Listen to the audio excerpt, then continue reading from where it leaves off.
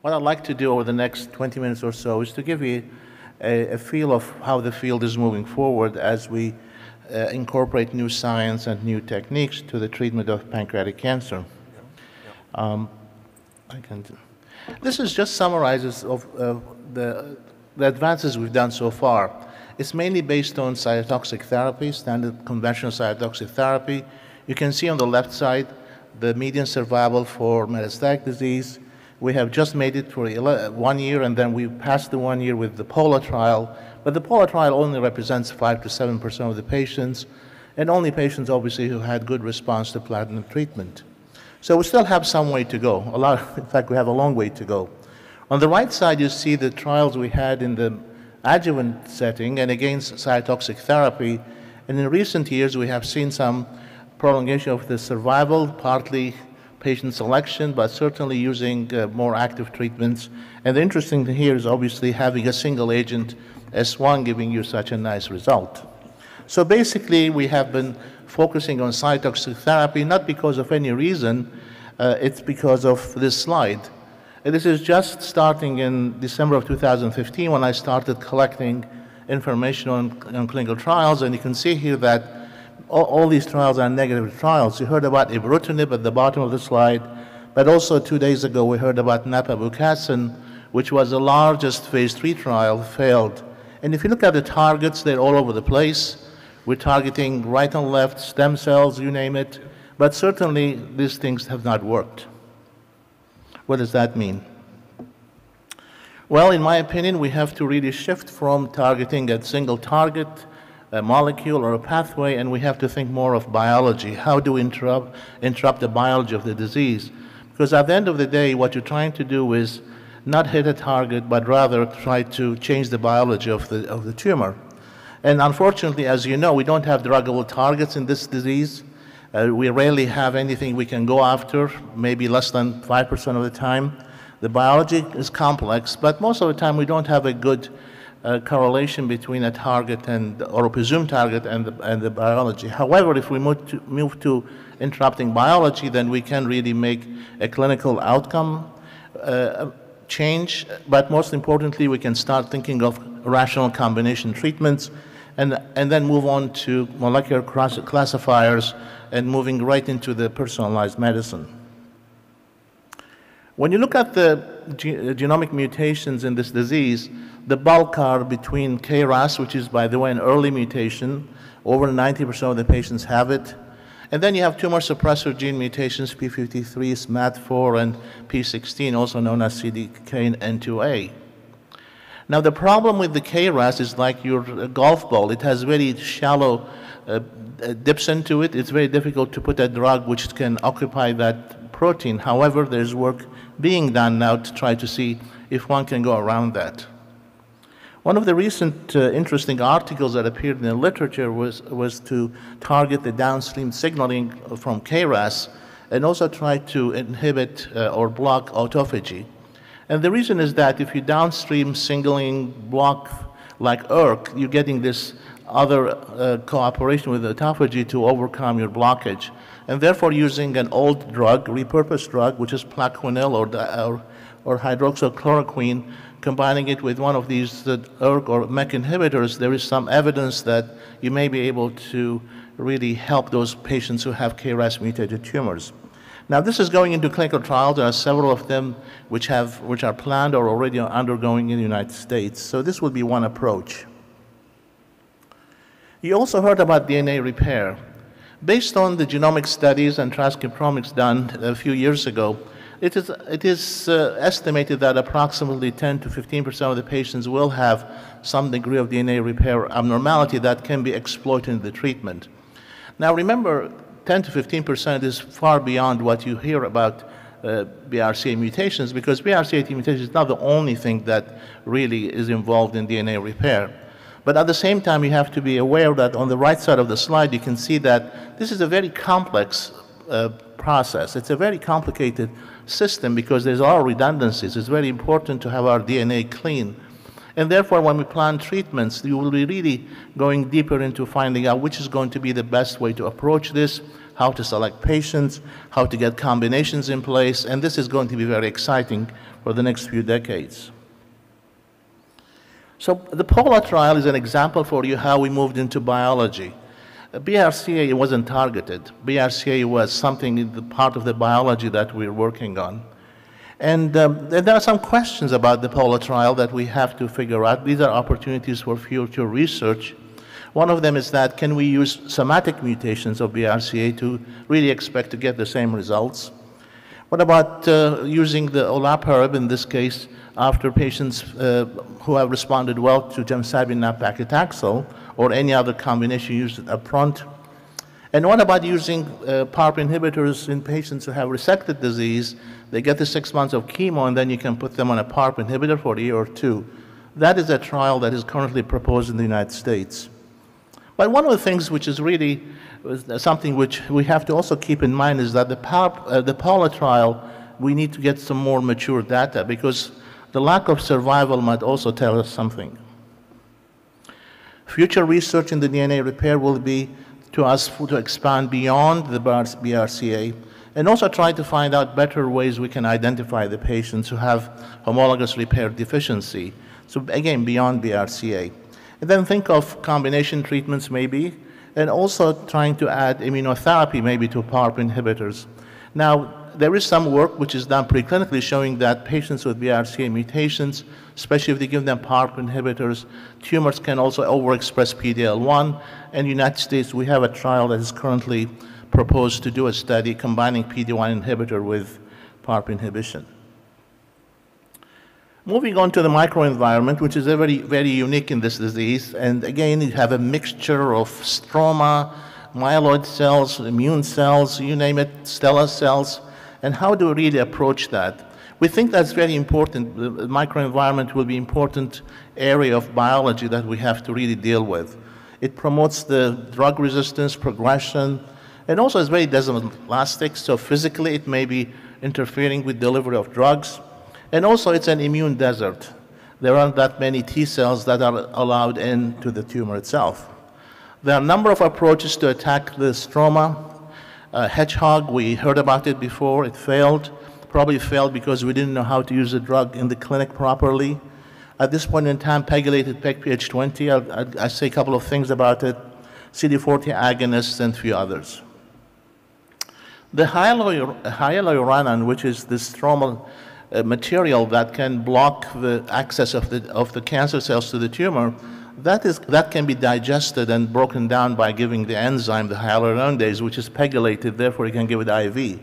There is preclinical work on the left side of the slide, and in the middle you can see that you can select patients with immunohistochemistry for hyaluron overexpression, and then there is a study that was pilot trial showed that you can prolong the disease progression by giving combination of the PEG-PH20 plus gemcitabine paclitaxel, and that led to the right of the slide, the right of the picture, a randomized phase 3 trial that's completed in patients who are HA high, hyaluron high, who represent probably around 30 to 40% of the patients. And this trial has to report sometime at the end of this year. However, we at the Southwest Oncology Group did a study where we combined FOLFIRINOX with PEG-PH20. And what we found was we got exactly the reverse, what we wanted to see. Patients on the control arm did better than patients who had the combination. And if you look at the bottom of the slide, the median number of cycles received by the combination with the PEG-PH20 was half of what patients received in the control arm. And that was because of, as you would expect, toxicity. So this raises an important point. When we do those clinical trials, especially in a disease like pancreatic cancer where patients have sometimes borderline performance status, how much can we expect to just add a drug to combination chemotherapy? And Dr. Tampere showed you the study of ibrutinib where patients with on the control arm were taking more of the active agents, gemcitabine paclitaxel, because of toxicity issues. So that's something one has to keep in mind. We're not saying that PEG-PH20 is not working based on this trial because we're concerned about the fact that we didn't give enough treatment for the patients. Moving on with another aspect of biology is tumor metabolism. The Warburg effect, which you've known about for a long time, and it's the utilization of energy and production of energy in the tumor cells, and that's something which can be also nowadays thought about as a target for treatment. And there is an agent which is called CPI-613, and this drug targets two enzymes in the Krebs cycle, and it's going to be a differential effect in the tumor cells. And there is preliminary data based on a pilot trial published in the Lancet Oncology a few years ago, showing that the combination has some degree of activity which was worthwhile to consider a randomized phase 3 trial. Now, one thing which I want to really draw attention to is that in this trial, they used a lower dose of folfirinox, and that was possible to combine the two and avoid excessive toxicities. And this trial, when it went to the FDA for the phase 3 trial, the FDA approved a lower dose of folfirinox versus a standard dose of folfirinox. Dr. Van Cutsem and I are also involved with this trial, and I had the pleasure of working with him on it. Moving on to another aspect of metabolism is using L-asparaginase. This is a drug which is now being developed in the treatment of pancreatic cancer based on data which was initially presented by Dr. Hamel 2 years ago, showing that combining this drug with FOLFOX in the second-line setting showed some survival benefit. And the combination was relatively well tolerated, and that led to moving the combination to a phase 3 trial, which is called a tiebeca, which is currently enrolling.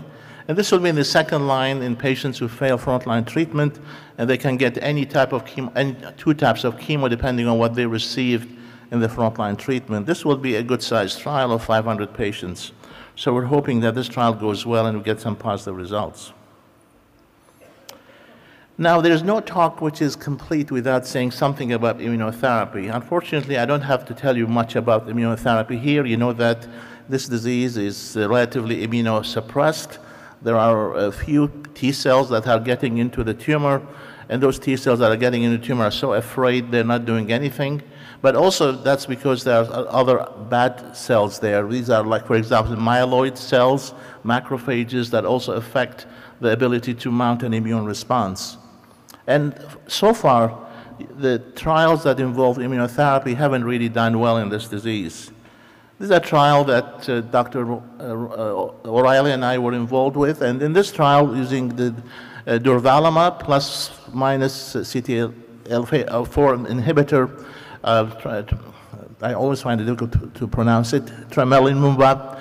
In this trial, unfortunately, the results were very negative to the point that further development was not possible. And in fact, in this trial, there was one patient who did extremely well, but then you go back and look at the patient, PD-L1 negative, MSI stable, and you don't know why one patient has done very well. So what we're trying to say is that maybe we have to move into combinations in the immunotherapy. And at this time, there are several possibilities that are being tested. CD40 agonist, anti-CXCR4 agonist, and then you have the chemotherapy combinations, which I don't think they're going to go anywhere, and then you have some other combinations. Now, there's another drug which is currently being tested. It's a pegylated IL-10, and this was presented here on this podium, I think a couple of years ago. It's a drug which enhances the CD8 cytotoxic cells, and at the same time, it has the good effect in cutting down on the inflammatory cytokines. Always something you get a bit worried about because these cytokines may have different roles, positive and negative. And this study is currently, this drug is currently in a phase 3 trial using a combination of FOLFOX in patients who have failed prior gemcitabine-based treatment. CD40 agonist is of interest, and it's of varying interest. Sometimes it goes up, sometimes comes down.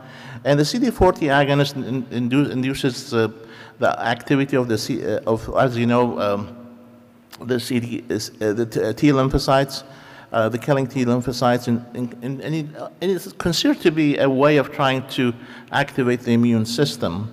And if you look at the bottom of the slide on the left side, you can see that in this particular study that I'm going to talk about, they really documented to you how the macrophages in the tumor were really abundant, whereas the CD8 cells were really deficient. So this is just a proof that you're trying to really activate the CD8 cells and keeping in mind the macrophages have negative effect.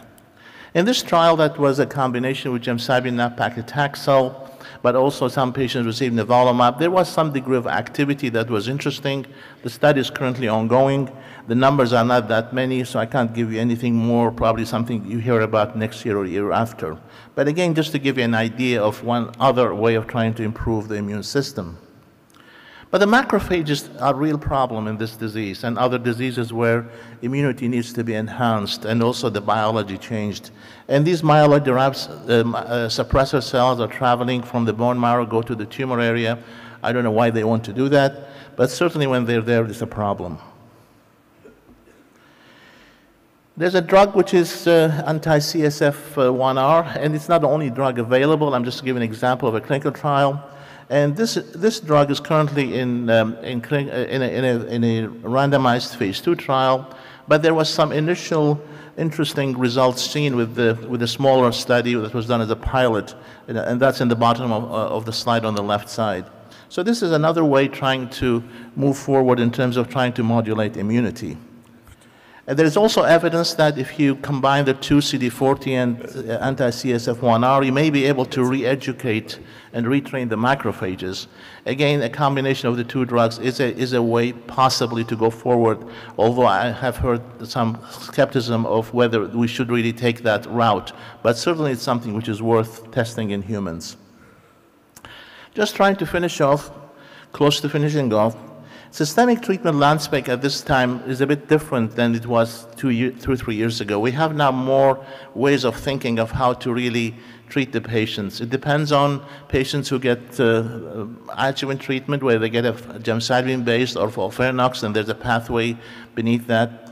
And also in metastatic disease, we have to use the personalization based on performance status, organ function, patient preference, and we have a way of going down. The second-line treatments that we can offer that I didn't touch on. And then in a small percentage of patients, we may look into the BRCA, and that has a different pathway now. So the hope is that this slide gets bigger and bigger, more crowded as we go in the next year or two.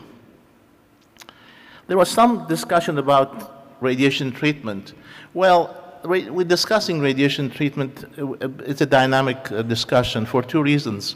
One is, at the top of the slide, you see that we are improving systemic disease control.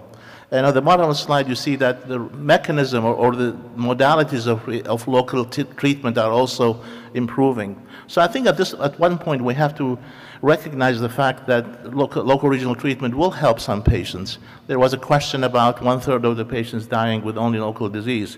And I think that's an area where we have to move more and more in trying to get better delivery and know how to and who to give the treatment in this situation. We're also developing molecular classifiers to really understand the disease better and trying to get this whole story about biology and how do we personalize treatment. And there are a number of classifications, but we still have to apply it to the patients. Finally, supportive care, something we forget about, but it's a very important aspect of the treatment.